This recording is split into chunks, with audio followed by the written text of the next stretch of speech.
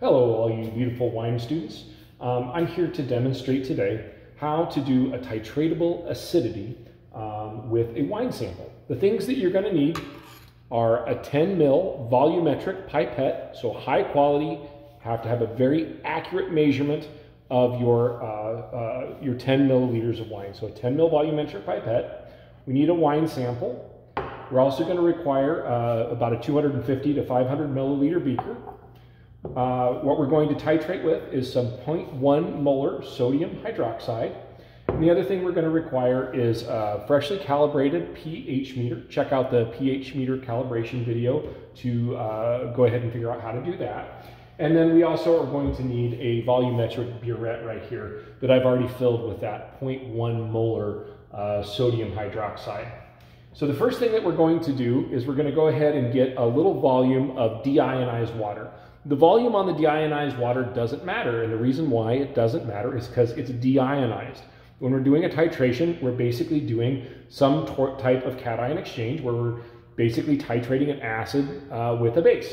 So this is deionized water, so we have no ions in it. It's important to use either distilled or deionized water. So we're going to go ahead and get a little bit of liquid, and the amount of that is really ideally going to be just enough to cover the tip of the pH electrode. So we'll go ahead and put that on our stir plate right here. We'll add a little stir bar right there. And then we're going to go ahead and insert our pH probe inside of that container. And go ahead and make sure that it's all nice and lined up so that the burette is facing really nicely, just the water right there.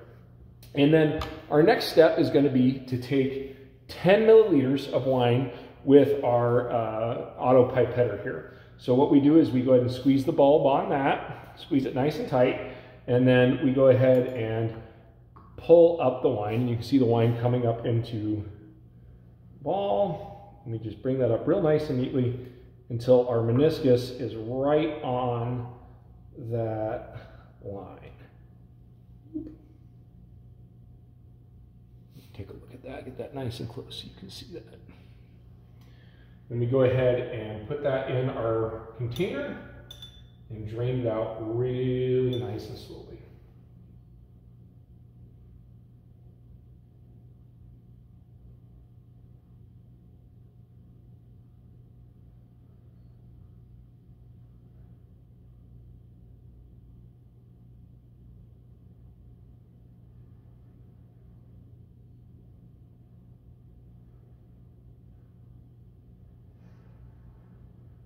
Every last drop in there, nice and neat.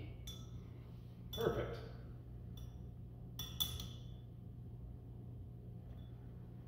Put that down. And now we're ready to do our titration. So what we'll go ahead and do is turn on the stir bar to get the liquid moving around. Again, we've got our burette right here full of 0.1 molar sodium hydroxide, and we'll open up the stopcock real slowly and start to let some liquid flow in.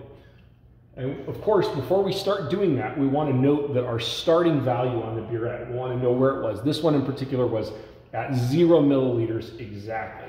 So we're starting at 0 milliliters, a perfectly full burette, and then we're going to go ahead and start titrating. And we're going to want to keep an eye on our pH right here, because our end point in this that we want to reach is pH 8.2. And so we'll just go ahead and start titrating. And now early on, when you're titrating, the pH is going to move pretty slowly because pH is logarithmic. Each one is 10 times more than the next. So from a pH of 3 to 4 will be pretty slow, 4 to 5 will be a little faster, 5 to 6 will be faster, then 6 to 7 will be really fast, and then 7 to 8.2 is literally a few drops. So you might want to let the liquid run pretty quick in the beginning to get that pH starting to come up. And once you see it starting to get closer to pH 6, that's when you want to really slow your roll and be very careful with how quickly you do the titration. So again, just slowly let it happen because this is a process and you want to take your time and you don't want to overshoot it. So we just keep gradually opening the stopcock a little bit and letting it that pH come up. And right now we're at about pH 6.38, and so we're going to go ahead and keep bringing just a little bit at a time. And one of the best things you can do is notice how I'm handling the stopcock here. So I'm just doing a quick rotation. and that opens and closes the stopcock quickly. And we go ahead and see that pH continue to rise because we're adding that base to the wine to titrate out that natural acid that's in the wine. So now we're at about pH 7. So things are going to be moving pretty quick at this point in time to that next level.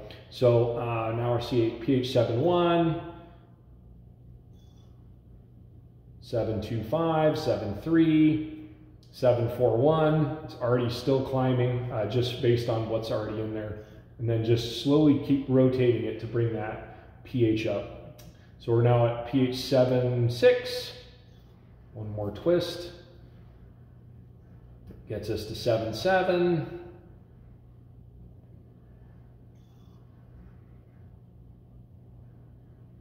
7.9. A little over 8 now. 8.05, 8.06. And once I do this, I'll do one more quick rotation, see what it comes up to. And we're at 8.14, 15, 16, 17, 18, 19. pH 8.2. Perfect.